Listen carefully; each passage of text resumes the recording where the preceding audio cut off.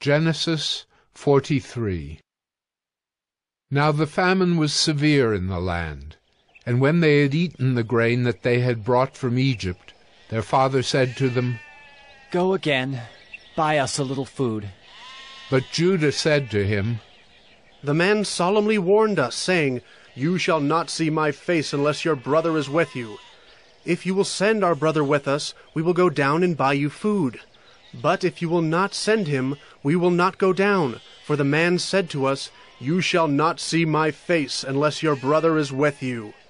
Israel said, "Why did you treat me so badly as to tell the man that you had another brother?"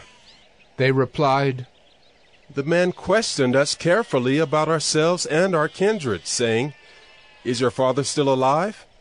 Do you have another brother?' What we told him was in answer to these questions." "Could we in any way know that he would say, 'Bring your brother down'?" And Judah said to Israel his father, "Send the boy with me, and we will arise and go, that we may live and not die, both we and you, and also our little ones. I will be a pledge of his safety. From my hand you shall require him. If I do not bring him back to you and set him before you, then let me bear the blame forever. If we had not delayed, we would now have returned twice." Then their father Israel said to them, "If it must be so, then do this. Take some of the choice fruits of the land in your bags, and carry a present down to the man. A little balm and a little honey, gum, myrrh, pistachio nuts, and almonds. Take double the money with you. Carry back with you the money that was returned in the mouth of your sacks. Perhaps it was an oversight. Take also your brother, and arise, go again to the man. May God Almighty grant you mercy before the man, and may he send back your other brother and Benjamin. And as for me, if I am bereaved of my children, I am bereaved."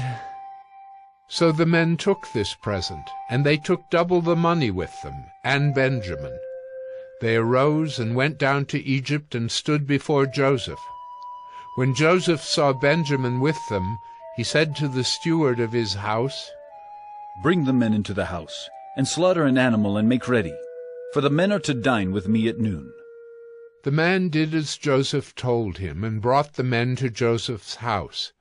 And the men were afraid because they were brought to Joseph's house, and they said, "It is because of the money which was replaced in our sacks the first time that we are brought in, so that he may assault us and fall upon us to make us servants and seize our donkeys." So they went up to the steward of Joseph's house and spoke with him at the door of the house and said, "Oh, my lord, we came down the first time to buy food. And when we came to the lodging place, we opened our sacks, and there was each man's money in the mouth of his sack, our money in full weight.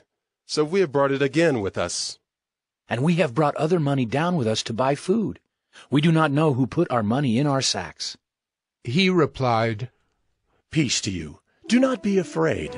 Your God and the God of your father has put treasure in your sacks for you. I received your money." Then he brought Simeon out to them.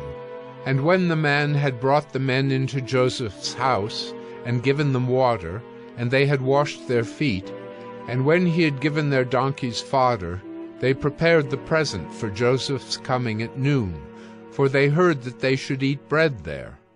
When Joseph came home, they brought into the house to him the present that they had with them, and bowed down to him to the ground. And he inquired about their welfare, and said, "Is your father well, the old man of whom you spoke? Is he still alive?" They said, "Your servant, our father, is well. He is still alive." And they bowed their heads and prostrated themselves. And he lifted up his eyes and saw his brother Benjamin, his mother's son, and said, "Is this your youngest brother, of whom you spoke to me? God be gracious to you, my son."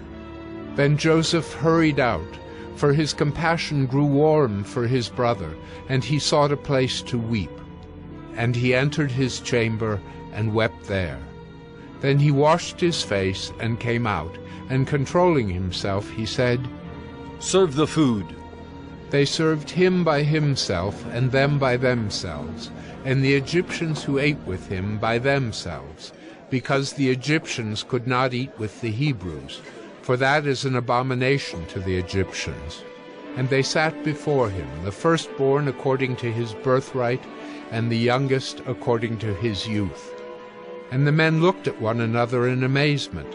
Portions were taken to them from Joseph's table, but Benjamin's portion was 5 times as much as any of theirs. And they drank and were merry with him.